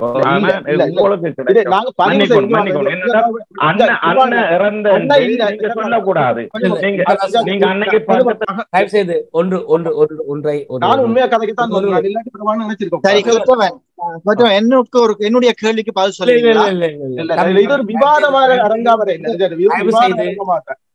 தயவு செய்து இந்த நிகழ்ச்சியை திசை திருப்பி செல்லக்கூடாது. என்னை பொறுத்தவரையில் தேசிய தலைவருடைய இருப்பு இறப்பு பற்றி இன்றைய நிகழ்ச்சி அறிந்து சொல்கிறேன். ஆகவே தயவு செய்து இன்பராசா அல்லது தம்பி சுரேஷ், நாங்கள் அந்த வாதத்துக்குள் போகாமல் முன்னோக்கி போகிற செயல்பாட்டிலே போவோம். ஆனால் அது பற்றி பேசியதனால் அன்றைய நிகழ்ச்சியில் கலந்து கொள்ள முடியாத ஒரு சந்தர்ப்பத்தில் இதை தெரிவிக்க வேண்டும் என்று தம்பி கொற்றவன், அவரும் முன்னாள் போராடி, அவர் தெரிவிப்ப கருத்தை மட்டும் கேட்டுவிட்டு நாங்கள் முன்னேறுவோம். சொல்லுங்க கொற்றவன். விவாதத்துக்கு வரையில அப்ப அதாவது உங்களுக்கு தெரியும், போராளிகள் நாங்கள் அடிப்படை பயிற்சி முகாமில் இணைகிற பொழுது ஒரு 5 தகமைகள் போராளிகளுக்கு இருக்கணும். ஒன்று சுயநலமற்றவனாயிரு, அடுத்தது தமிழீழ லட்சியத்தில் உறுதியுடையவனாயிரு, மூன்றாவது எதிரியால் கைது செய்யப்படும் பட்சத்தில் கயனை வில்லை மூலமோ அல்லது வேறு வழியிலோ தன்னைத்தானே அழித்துக் கொள்ளக்கூடியவராக இருக்க வேண்டும். இது மூன்றாவது. அப்ப இறுதி யுத்தம் முற்றுக. அப்ப இரண்டாவது, இப்ப நீங்க கேட்கலாம், ஏன் 89ஆம் ஆண்டு தலைவர் பெட்ரோல் கானோட தெரிஞ்சவர், ஏன் அந்த அவருக்கு ஜாக்கெட் இல்லையா? அப்ப அவர் தன்ற உடலம் கிடைக்க செய்தவர், கிடைக்கிறது கூடாக 2 செய்தியை வெளியில சொன்னவர். ஒன்று, பிரபாகரன் சகாப்தத்தோட ஆயுத போராட்டம் முடிவுக்கு வருகிறது. அதாவது எங்கள் தலைவன் போல் பிரபாகருக்கு முன்னுக்கும் சரி பின்னுக்கும் சரி இந்த ஆயுத போராட்டத்தை முப்பட பரிமாணம் கொண்டு கட்டி வளர்க்கறதுக்கு எந்த தலைவரும் வரப்போறது இல்லை. அது முன்னுக்கும் தலைவருக்கு முன்னுக்கும் பிரபாகருக்கு மேதகுவுக்கு முன்னுக்கும் சரி பின்னுக்கும் சரி ஒரு தரம் ஆயுத போராட்டத்தை அவர் மாதிரி முப்படையும் கட்டி வளர்க்கிற ஒரு தலைவன் வரப்போறது இல்லை. அப்ப தன்னோட அந்த சகாப்தம் முடியோனும். இரண்டாவது, கைது செய்யப்படுற சரணடைகிற போராளிகள் பாதுகாக்கப்படணும். அவர் நேரடியாகவே பல அரசியல் துறை இந்த முதல் நில வகித்த, அதாவது பேரும் சொல்ல, இப்ப அவர் சரணடைந்து காணாமல் போயிட்டார், அரசியல் துறை துணை பொறுப்பா இந்த தங்கன் சுதானே நடேசனை கூட குடும்பத்தோட போக சொன்னவர். அப்ப அவரும் இறுதி, அப்ப இது மேல்நில அந்த தலைவர் இறுதி நேரம் தன் உடலம் கிடைக்கிறது கூடாக சரணடைகிற கைது செய்யப்படுற போராளிகள் பாதுகாக்கப்படணும். மற்றது தன்னோட அந்த பிரபாகரன் தன்னுடைய உடலம் கிடைக்கிறது கூடாக இந்த பிரபாகரனுடைய சகாப்தம், அதாவது ஆயுத போராட்டம் வேறு ஒரு திசைக்கு, அதாவது ஆயுத போராட்ட சகாப்தம் முடிவுக்கு வருகிறது என்ற செய்தியை தன் உடலம் கிடைக்கிறதுக்கு ஊடாகத்தான் சர்வதேசத்துக்கு சொல்ல முடியும்.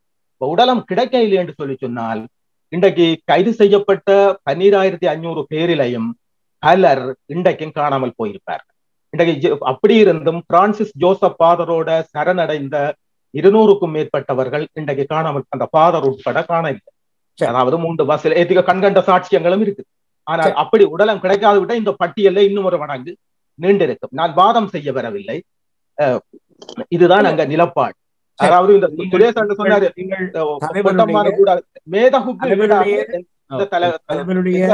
மேதாவுக்கு ஈடாக இயக்கத்தில் எவரையும் நாங்கள் அவருடைய தராதரத்துல வைத்து பார்க்க முடியாது. இந்த இறுதி யுத்தம் என்றது ஒரு ரத்த பூமியாத்தான் இருந்தது, ரத்த களமாக. அந்த அதாவது நெருப்பெறிந்த நிலம் தான் முள்ளிவாய்க்கால் அந்த இறுதி யுத்தம். சொல்லுங்க. எல்லாம் கடந்து செல்லக்கூடிய ஒரு தலைவனாகத்தான் எங்களுடைய தலைவனை நாங்கள் பார்த்திருக்கிறோம். கொத்தவன் அண்ணன் சொன்னதுல எனக்கு சில கேள்விகள் இருக்குது. என்னண்டா அவர் சொன்னதை நான் வாதிட வரையில, அது அவற்ற கருத்து என்னண்டா, கிளிநொச்சியை இராணுவம் கைப்பற்றி 2 நாளைக்கு பிறகுதான் அங்கால முன்னேற வழிகிட்டது, தன் நிலையை பலப்படுத்தி. அப்ப இவர் சொல்றார், தலைவர் அப்படியே அங்கால தப்ப இல்லாது கடல் பக்கமா ஒதுங்கி மாட்டுப்பட்டுட்டினம் அப்படி இப்படியாண்டு 30 வருஷமாக போராடின என்கிற தலைவனுக்கு அந்த நில அமைப்புகள், தலைவரும் பெரிய பெரிய சிறப்பு தளபதிமார் எல்லாருக்கும் இராணுவம் என்ன மாதிரி முன்னேறுது, நாங்க என்ன மாதிரி காடுகளுக்கு போகணும் கொள்ளணும்னு சொல்லி 30 வருஷ அனுபவங்கள் எங்கே போனதுன்றதுதான் இந்த கேள்வி. கிளிநொச்சிக்கு கையகப்படுத்துறது டிசம்பர் மாதம், இது மே மாசம். கிட்டத்தட்ட கிளிநொச்சிய பிடிச்சதுக்கு பிறகு இந்த போராட்டம் எப்படி போகும்னு சொல்லி எங்களுக்கு தெரியும். ஒரு சாதாரண ஒரு தமிழ்மானுக்கு தெரியும் என்ன மாதிரி. அப்ப இந்த போராட்டத்துல விடிய இருந்தவைக்கு தெரியாம போச்சுதான். மற்றது இன்னொரு கதை சொல்றேன். அவர் சொல்ற உடலம் கிடைக்க பண்ணினார் தலைவர் அப்படின்னு சொன்னா, இன்றைக்கு அந்த உடல் எல்லா கன போராளின்னு சொன்னா அந்த எடுத்த பொடி அவற்ற பொடி இல்லையான்னு சொல்லிக்கணும். சரியா? உண்மையில அந்த பொடி கிடைச்சிருந்தா ராஜபக்ச கொழும்புல கொண்டே வச்சு பெரிய கூத்துக்களை எல்லாம் காட்டியிருப்பார். விளங்குச்சா? ஒரு மன்னிக்கோணும் குறுக்க 2 நிமிஷம் அந்த அவர் கதைக்கு நாங்கள் பதிர்த்தாரோம். என்னவென்றால் உண்மையில கொஞ்சம் கதைச்சா அவற்றை தனிப்பட்ட கருத்து. இன்னைக்கு வந்து அவர் 17ஆம் தேதி கடைசி வரைக்கும் நின்றுன்னு சொன்னா ஒட்டுமொத்த போராளிகளும் 17ஆம் தேதி தான் நின்றா. இதுல ஒரு உண்மை இருக்கு. 12,000 பேரும் போராளிகள் எங்கிட்ட இருந்திருந்தா இந்த யுத்தத்தை இலங்கை அரசு வென்றிக்கலாது. 85ஆம் ஆண்டு விலத்தினிலிருந்து 100ஆம் ஆண்டு விலத்தினிலிருந்து முழு பேரை கிராமியப்போட வேலை செய்தோம். கூப்பிட்டு அடுத்து ஒரு நாள் இயக்கத்துல இருந்தாலும் 12,000 போராளிகள் போராட அங்க இல்ல. அப்ப நாங்களும் சில உண்மையில சொல்லலாம். ஆனால் கடைசி எங்கட தலைவரை பாதுகாக்க வேண்டியது 4ஆம் மாதம் 21ஆம் தேதி மாத்தல நாம் ஏறான். சனம் 1 லட்சத்துக்கு மேல சனம் வருது. நான் போய் கொண்டிருக்கிறேன் வலையமனத்தை நோக்கி. சனம் கொண்டிருக்கு. கடல்ல விழுந்து நண்டனு பொக்கனைக்குள்ள ஆமி குறுக்க ஏறான் 21ஆம் தேதி 4ஆம் மாதம். அப்ப நீ வர சொல்லி இருக்கு திருவோணம்ல தரையிறக்கம் செய்யணும். 500 பேரோட தரையிறக்கம் செய்து ராமோன் போகணும். அம்பாறையில கட்டில ஏற நீதன்ன தலைமைச் செயலம் எங்களுக்கு இந்த கொச்சவன சொல்றார். எங்களை தலைவர் இறந்துட்டாருன்னு சொல்லி தலைவர் இறந்திருக்கலாம், இறக்காம இருக்கலாம், அது வேற. ஆனால் சில விஷயம் நாங்கள் 4ஆம் மாசமே அன்னையை பாதுகாக்க வழிகிட்ட நாங்கள் தெரியும். திருவண்ணாமலையை கொண்டுட்டு போயிட்டோம். தரையிறக்கம் கரும்புலி போட்டெல்லாம் 45 போட்டுக்கிட்ட கடல்ல செட் பண்ணியாச்சு. வடிக்க புல்மோட்டையில கொண்டு இறக்குறது தரையிறக்கம். அப்ப எங்களை கொண்டு சாமா எடுக்க சொல்லியாச்சு. ஒரு 15 பேர் கடலால போய் திருவண்ணாமலை. நான் 2007 அங்க மாவிலார் கண்ட முடியத்தான் வந்தேன் அங்க இருந்து. அப்ப அந்த நேரத்திலேயே திட்டம் போடுறாங்க அன்னையை பாதுகாக்க. இன்னைக்கு ஒரு குரூப் லீடரா இருந்தாலும் 40 பேருக்கு பொறுப்பா இருந்தாலும் லீடரை தப்ப வச்சுதான் நாங்கள் 39 போராளிகளை வீரச்சாவடைகிறார். அன்னையை பாதுகாக்க தெரியாத பல்லம் அல்லாத கட்டசு கட்டன் என்ற போராளிகள் ஒருவரும் இல்லை. அன்னையை பாதுகாத்தா தான் தமிழர்களும் காணலாம். ஏன்னு சொன்னா அந்த மதன் என்ன சொல்ற இந்திய ராணுவத்துல பயிற்சி மேஜர் மதன் அவர்கள் சொல்றார், ஒரு ராணுவத்தை 90ஆம் ஆண்டு எங்களுக்கு கவிழமா படிப்பார். இருக்கக்கூடிய தமிழர்களும் காணணும். அப்ப எங்க அண்ணன் கிருஷ்ணர் வரம் பெற்றவர் எங்க ஒரு விதத்துல இருப்பார் என்ற ஒரு எத்தனை கோடி மக்கள் 13 கோடி மக்களுக்கும் மனசுல இருக்குது. இப்ப அந்த நேரத்துல இலங்கை அரசாங்கம் நான் கேட்கிற கேள்வி, நான் தடுப்புல இருந்தேன், நீங்க வெளிநாட்டுல இருக்கிறீங்க கொஞ்சம். நான் இன்றைக்கு தடுப்புல இருந்தேன். நான் இன்றைக்கும் கேட்கிறேன், எனக்கு பாதுகாப்பு யாருமே இல்லை, நான் மனபலம் மட்டும்தான். இலங்கை அரசு கேட்கிற இந்த செய்தி போகட்டும், எங்க அண்ணன் வீரச்சாவு அடைஞ்சிருக்கலாம். அடைஞ்சிருந்தால் ஏன் 12,000 போராளிகளுக்கு உறுதிப்படுத்தல நாங்க தடுப்புல இருக்க?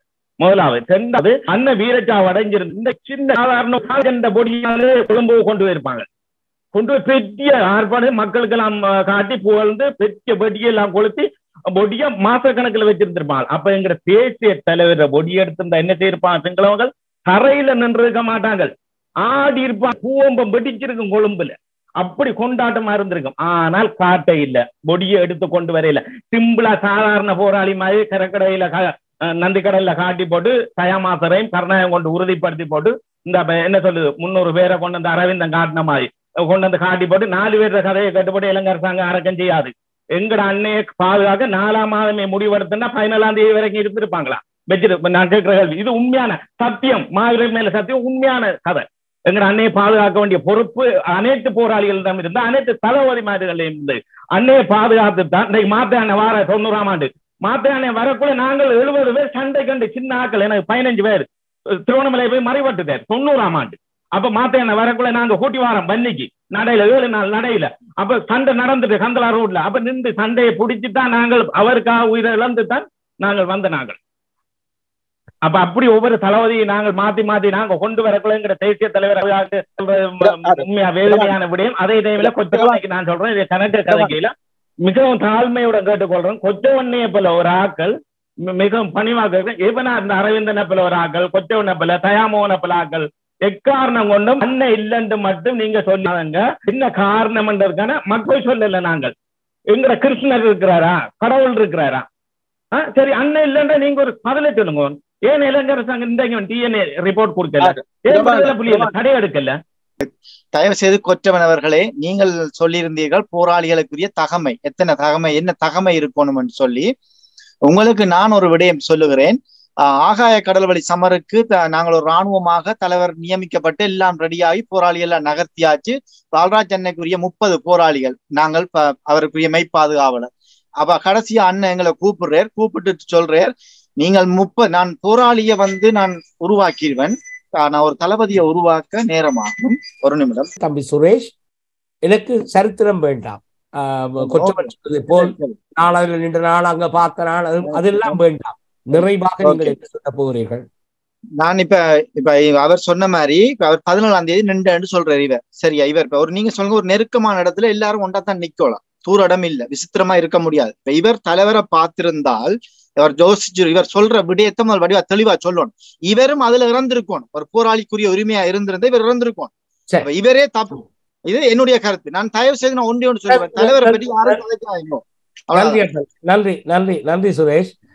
இந்த விடயம்தான் நாங்கள் தொடர்ந்து பேசிக்கொண்டே இருக்கலாம். இதுல போராளிகளுக்கு சொல்ல வர ஒன்று, தயவு செய்து நீங்கள் ஒரு தலைவருக்கு கீழே இயங்கினாங்கள் ஒற்ற ரெட்ட பிடிக்காமக்கு நான் தான் பெருசு. உன்னுடைய கருத்து. நான் புகழுக்கு வாழ இல்லை. சரியா? நான் புகழுக்கு வாழ இல்லை. இந்த நான் புகழுக்கும் பெருமை சொல்ல வரே இல்லை. நான் எங்களுடைய ஆக்கள் முதல்ல இதுகளை மாத்துங்க. நீங்கள் இவ்வளவு வயசாயிட்டீங்க, இவ்வளவு வயசு பக்குவம் இல்லா இருக்கிறீங்க. இனி நாங்கள் இந்த முன்னாள் போராளிகள் நீங்கள் எல்லாரும் பேசலாம். புனர்வாழ்வளிக்கப்பட்ட போராளிகள் 12,000 பேர் இப்பொழுது களத்திலே இருக்கிறார்கள். இந்த 12,000 பேரில் பலவிதமான நிலைகளிலே இருப்பவர்கள் இருக்கிறார்கள். நீங்கள் அரசியல் நீரோட்டத்துக்குள் வந்திருக்கிறீர்கள்.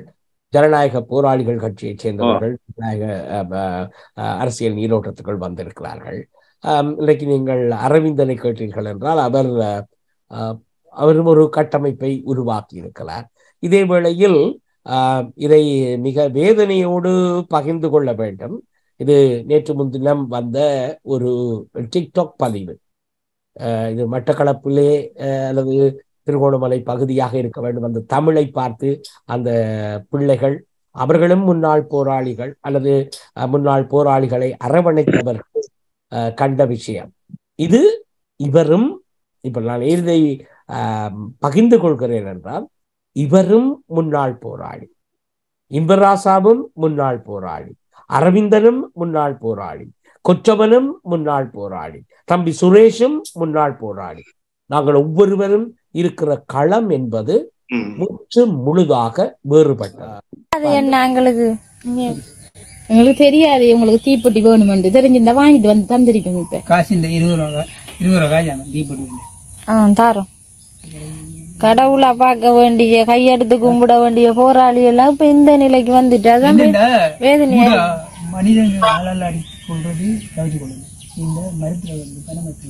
என்ன சாப்பிட்டீங்க காலையில? 3 நாள் கூட சமைக்கலையா நீங்க? சமைச்சு சாப்பிடலையா? சாப்பாடு சமைக்கிறது கொண்டு இல்லையா உங்களுக்கு?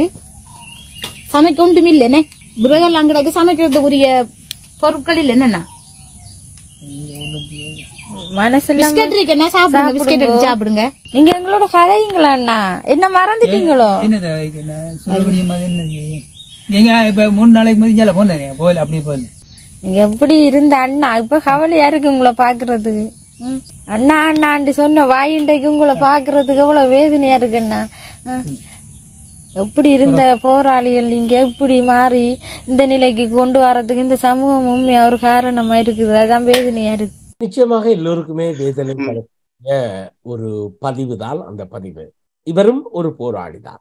இந்த போராளிகள் மத்தியில் ஏன் எங்களுக்குள் இந்த முரண்பாடு? தேசிய தலைவர் விட்டு சென்ற பணியை கொண்டு நடத்த வேண்டியவர்கள் இந்த போராளிகள். அவர்களிடம்தான் விட்டு சென்றார். இன்பராசா, அந்த பணிக்கு என்ன இடையூறு இருக்கிறது சொல்லுங்களேன். உண்மையில நல்ல கேள்வி என்னென்றால், இந்த நிகழ்வுக்கு நான் வரவேற்கிறேன். எனக்கு சொல்லப்பட்ட தரப்பு என்னன்னா, முன்னாள் போராளிகள் ஒரு ஒருங்கிணைப்பு குலத்தேரி தாயத்திலும் சரி வேறுபட்ட கருத்து வேறுபாட்டோட நிற்கிறார்கள் என்று சொல்ற விடயத்தான் நானும் இன்றைக்கு நேரலைக்கு வந்தேன்டா. முன்னாள் போராளிகள் பொறுப்பு இருக்கு. நாங்க கட்சி ஆட்சியிருந்தா 6 வருஷமா இதை சொல்லி கொண்டு வரேன்.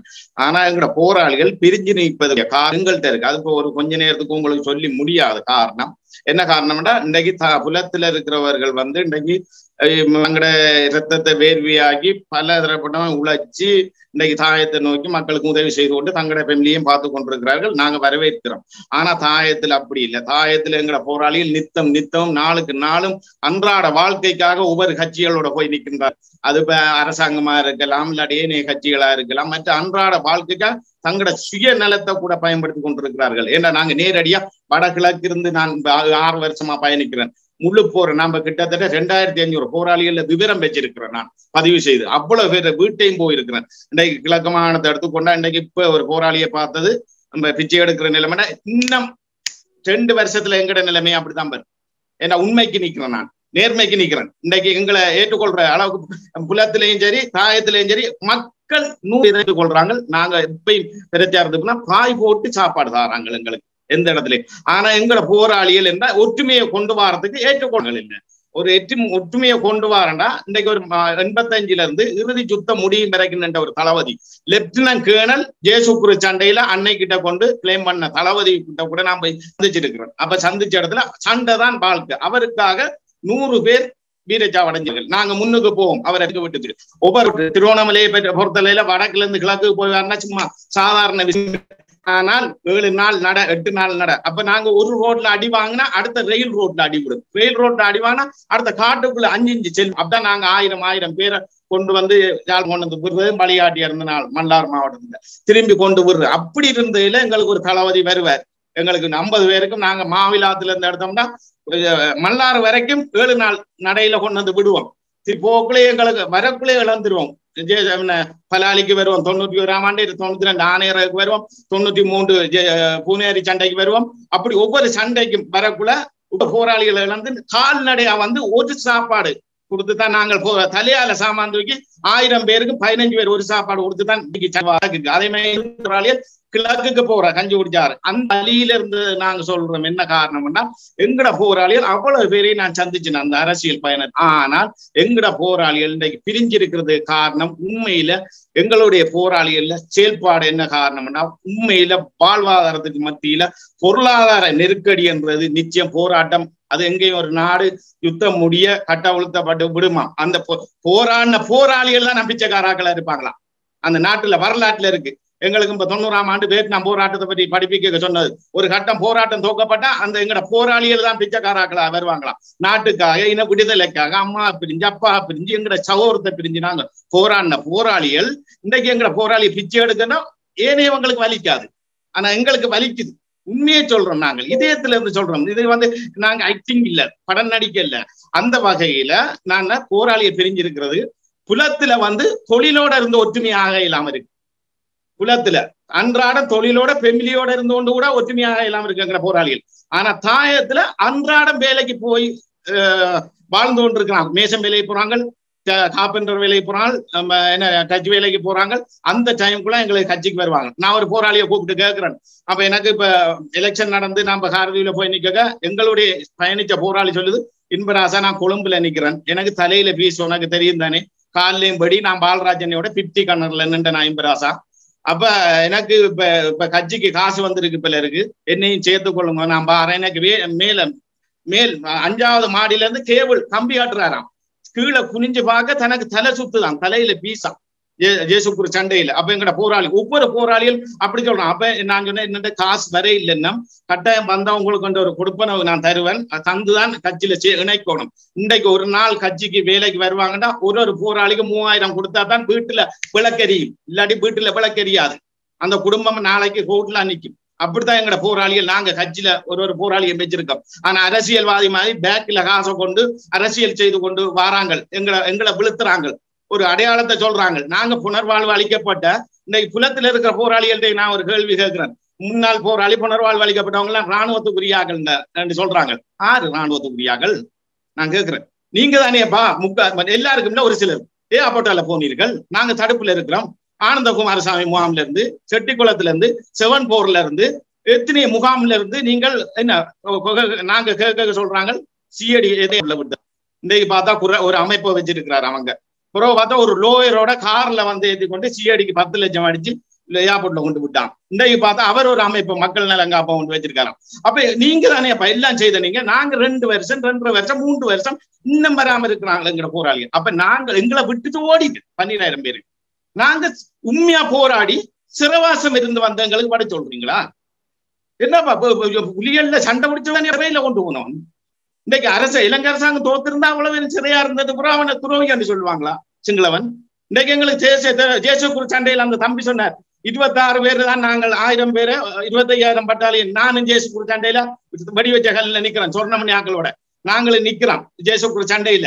இன்னைக்கு முன்னாள் போராளிகள் 4,000 பேர் மீளஞ்சிட்டாங்கதான் ராணுவம் அதிர்ச்சியிலே விட்டு ஒண்ணோம். சிலவந்தியிட 9 போராளிகள் ஜேசுக்குரு சண்டையில. என்னன்னா அந்த உளவியல் ரீதியான தாக்கம் முன்னாள் போராளிகள் எல்லாம் இணைஞ்சிட்டாங்க பழைய ஆக்கள் தான் வந்து. அப்ப அதே மாதிரி அந்த அதே இதுல ஜேசுக்குரு சண்டை வவுனியா வரைக்கும் எங்கட சண்டை போனது. எங்கட அண்ணன் சொல்றாரு ஒரு கட்ட மீட்டிங்ல எங்களுக்கு தளபதி பொட்டமான் சொல்றேன், இந்த சண்டை வெண்டு இருந்தால் இலங்கை அரசாங்கம் எங்கிட்ட வந்திருக்குமா அந்த அப்ப வந்து அடைஞ்சிருந்தா 10,000 போராளிகளையும் சிங்கள அரசாங்கம் சொல்லுமா, சிங்கள சனம் சொல்லுமா துரோகிகள் என்று. நீங்க அப்ப எங்களுக்கு படி சொல்றீங்க, எங்களுக்கு என்ன ஆயுதம் தூக்குறதா, நாங்க நிரூபிச்சு காட்டுறதா? அப்ப எங்களுக்கு என்ன எப்படி இருக்கு சொல்லுங்க. நான் 6 வருஷம் இன்றைக்கு ஒரு எந்த வித நிதியும் இல்லாம எவ்வளவு கஷ்டத்து மத்தியில் இன்றைக்கு அரசியலை செய்யறதுக்கு இயலாம இருக்கு தெரியுமா?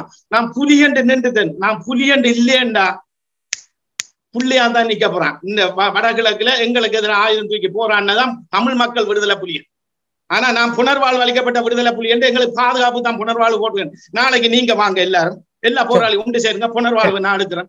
எங்களுக்கு பலம் இருக்கு, எங்களுக்கு ஒரு பிரச்சனையும் இல்லை. எனக்கு மஹிந்த தேசப்பிரியா பரிய போக்க சொல்றார் தேர்தல் ஆணையாளர், நிச்சயமா உங்களோட கட்சி நான் கேட்டேன் புலி என்று நாங்க பதிவு செய்திருக்கேன். எங்களோட போராளிகள் எங்களோட வந்து இணையறதுக்கு பயப்படுறாங்க, மக்கள் இணைய இதால எதுவும் பிரச்சனை வருவதற்கோ ஒரு மஹிந்த தேசப்பிரியா தேர்தல் ஆணையாளர் சொல்றாரு. பதியப்போ 2017ஆம் ஆண்டு 2ஆம் ஆண்டு என்னட்ட கடிதம் அவர் சொன்னது, இங்க வாங்க உங்களை 6 விரட்டுற ஆமியா நேவியா பொலிசா ஒருவரும் விரட்டல, நீங்க 12,000 பேரும் புனர்வு பெற்ற நீங்கள். இன்றைக்கு ஆயுத குழுக்கள் அத்தனை பேரும் பார்லமெண்டத்தில் இருக்கு. ஜேபி ஆயுதம் தூக்குனது மஹிந்த தேசப்பிரியா எங்களுக்கு சொல்றாரு 9 பேருக்கு மஹிந்த தேசம். அதே மாதிரி டெலோ இருக்கு, புலாட் இருக்கு, இபிஆர்ல இருக்கு, கருணா இருக்கு, புள்ளியா இருக்கு. இவ்வளவு பேருக்கும் புனர்வாழ்வு இல்லை, அவங்க பார்லமெண்டம் இருக்காங்க. ஆனால் நீங்க மக்கள் அங்கீகாரத்தோட வாங்கள், உங்களை 6 மிரட்டையிலாது வெற்றியோ தோல்வி எலெக்ஷன்ல நீங்க நில்லுங்கள், 100 வாக்கு எடுத்தாலும் பரவாயில்ல, மக்கள் அங்கீகாரத்தோட வந்தா உங்களோட கட்சி ரெஜிஸ்டர் பண்ணப்படும், இப்ப இயங்குங்கள். ஆனால் நிச்சயமாக உங்களை மக்கள் ஏற்றுக்கொள்ளும். ஏன்னா நீங்க மக்கள்ல இன விடுதலைக்கா போராடுனீங்க. ஆனா இந்த சந்தர்ப்பத்தை நாங்க தரையிலண்டா இலங்கை அரசாங்கம் மிகப்பெரிய பிள்ளைன்னு சொன்னார். நீங்க மீண்டும் ஒரு ஆயுதம் ஏந்திர நிலைமைக்கு வந்தா சர்வதேசத்துக்கு பதில் சொல்லலாம். ஏன்னா அவங்க ஜனநாயகத்துல வந்தவங்க நீங்க ஏற்றுக்கொள்ளல என்று சொல்லி அப்படி மஹிந்த தேசப்பிரியா சொல்லிட்டு காரணத்தால நான் பயம் இல்லாம கதைக்கிறேன். இன்றைக்கு தேர்தல் திணைக்களத்துல அவர்கிட்ட நம்பர் இருக்கு, தேர்தல் ஆணையாளர் நம்பர் இருக்கு, நான் அரசாங்கத்துல பதிவு செய்யப்பட்டு நிற்கிறேன். எங்களை யாருமே ஒன்றும் செய்யலாது, நாங்க புனர்வாழ்வு அளிக்கப்பட்ட அந்த துணிவுல நான் கதைக்கிறேன்.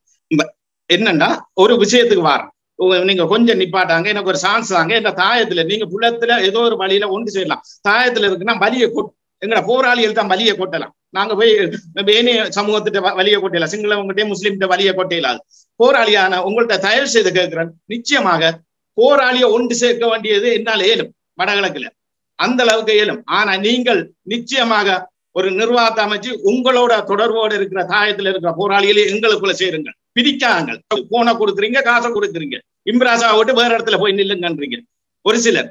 அப்ப அப்படி பிரிக்காம நீங்க இதன்னீங்கன்னா வடகிழக்குல நான் போராளியை ஒன்று சேர்ப்போம், புலத்துல நீங்க ஒன்று சேருங்கள்.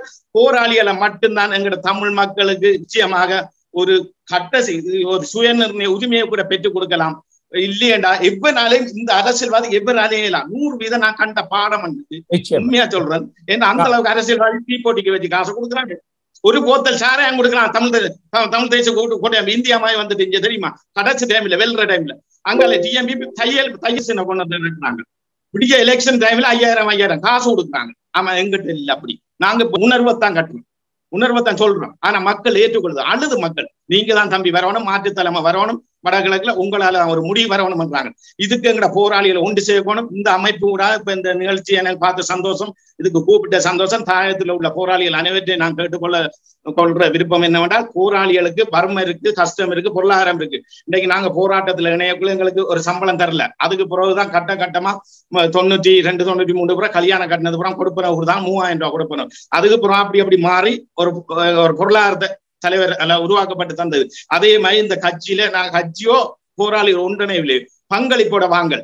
ஒரு நாள் கிழமையில ஒரு நாளாவது ஒரு பங்களிப்பு செய்யுங்கள். அந்த சேர்ந்து நாங்கள் ஒன்று சேர்ந்து குலத்திலேயும் ஒன்று சேர்ந்து எங்கட போராளிகளை ஒரு கட்டமைப்புக்குள்ள கொண்டு வர்றது இந்த நிகழ்ச்சி ஊடாக என்ன முயற்சி செய்யறீங்களோ அதுக்கு தாயத்துல இருக்கிற நான் போராளியா, கட்சி விடுங்க, அரசியல் இல்லை. நான் அரசியல் படிக்க வரல, நான் போராடத்தான் வந்தேன். குப்பியும் கடைசி டைம்லயும் நாங்க இறுதி சண்டையில அறிவண்ட பொடி வந்துட்டு திருவண்ணாமலை நான் குப்பி அடிக்கிற டைம்ல நான் 7 மணித்தியாலம் காட்டுக்கு இருந்து எறும்பு அடிக்க தப்பு. நான் அது சொன்ன பெரிய கதை. அப்படியான வாழ்க்கையில் தப்பித்தான் மன்னிக்கு வந்த நான், பிறகுதான் இஞ்சால தடுப்புக்கு வந்த நான். எங்கட சரித்திரம் சொல்லி எதிராகாது. ஆனா போராளியை ஒன்று சேர்க்கணும். நீங்கள் முழுமையான ஒத்துழைப்பு நான் தாயத்துல இருந்தாரன். அரசியல் என்றதுக்கு அப்பால போராளிகள் கட்டமைப்பு உருவாக்கும். அதுக்கு குலத்துல இருக்கிற அனைவரும் நீ பெருசு நான் பெருசுன்னு இல்லாம சரி விடுவோம், எல்லாம் விடுவோம். நீங்க சொல்றீங்க அரவிந்தன் பிரச்சனை சின்ன ஒரு பிரச்சனை. அரவிந்தன் போராளியா போராளி இல்லையான்னு எனக்கு தெரியாது. ஆனா நான் அவற்றை கேட்ட விஷயம்டாப்பா, ஏன்டாப்பா நீ தலைவர் இல்லைன்னு சொன்ன, நீ ஏன் அப்படி என்ன அருகதை இருக்கு, என்னத்துக்கு அப்படி சொன்ன, நீங்கள் இது இல்லாம இருக்கலாம், அது எங்களுக்கு வலிக்குது, இன்னைக்கு சிங்கள ஜனம் கூட இருக்குன்னு சொல்லுது. அப்ப அதான் நான் கேட்டதுக்கு அவர் பலதரப்பட்ட கதைகளை கேட்டேன். இதுவரைக்கும் நான் புலம்பெந்த ஒரு நாள் கூட இயக்கத்துல சண்டனை வாங்கல. நாங்கள் இன்னைக்கு உறுதியா இருந்தா அவர் ஏதோ எல்லாம் கதைகளை சொல்றாரு. எங்களுக்குள்ள வரலாறு இருக்கு. நாங்கள் உள்வேலை செய்தா எங்களுக்குள்ள வரலாறுண்டா அது பெரிய வரலாறு இருக்குது. எல்லாருக்கும் தெரியும். போராளிகள் கடைசி டைம்ல இருந்த தளபதி மாதிரி இருக்கிறாங்க. எல்லாருக்கும் சொல்றேன், போராளியோ போராளி இல்லையா, இன்னும் போராளியோ போராளி இல்லையே நான் மதிக்கிறேன், அவரை சேவையை மதிக்கிறேன். நீங்க இனி நாங்கள் யாருக்குமே என்ன சொல்றது படி சொல்லித்தான் எங்களோட இனம் அழிஞ்சு போகுது. துரோகி என்று சொல்லித்தான் எங்களோட இனம் அழிஞ்சு போகுது. அதை நான் ஏற்றுக்கொள்றேன் 100%. எல்லாரும் ஒன்று சேரணும். அதே மாதிரி தமிழ் துரோகியான கட்சியெல்லாம் ஒன்று சேர்ந்து எங்களோட தமிழ் மக்களுக்கு வடகிழக்கு இணைஞ்ச ஒரு சுயநிர்ணய உரிமையை பெற்றுக் கொடுக்கணும். அதுக்கு போராளிகள் கட்டாயம் முதலாவது ஒன்று சேரணும். அடுத்த அரசியல் கட்சியில ஒன்று சேர்க்கறதுக்கு இந்த நிகழ்ச்சி நிகழ்வூடாக குலத்துல இருக்கிற ஊடகங்கள் யூடியூப் சேனல் ஊடாக எல்லாம் ஒன்று சேர்ந்து வாருங்கள். ஆனா பெரிய கஷ்டம், நாய்வால நிமித்தமாய் தலைவரால மட்டும்தான் ஒன்று சேர்க்க முடியும் சொல்லி கொண்டு தம்பி நீங்கள் சொன்ன மாதிரி இது கஷ்டமான விஷயம்தான். பிரபாகரன் ஒரு மனிதனின் உயிரல்ல, தமிழ் ஈழத்தின் உயிரடா. பிரபாகரன் ஒரு மனிதனின் பெயரல்ல, ஒரு காலத்தின் பெயரடா. மானம் நிமிர்ந்தழ எங்கள் தமிழீழ மண்ணில் உலவுகின்ற கதிரவன். மானம் நிமிர்ந்தழ எங்கள் தமிழீழ மண்ணில் உலவுகின்ற கதிரவன். புலிகள் உள்ளத்தில் இளைத்தயம் தலைவன் புகழையே உலகம் வாய்விட்டு பேசு.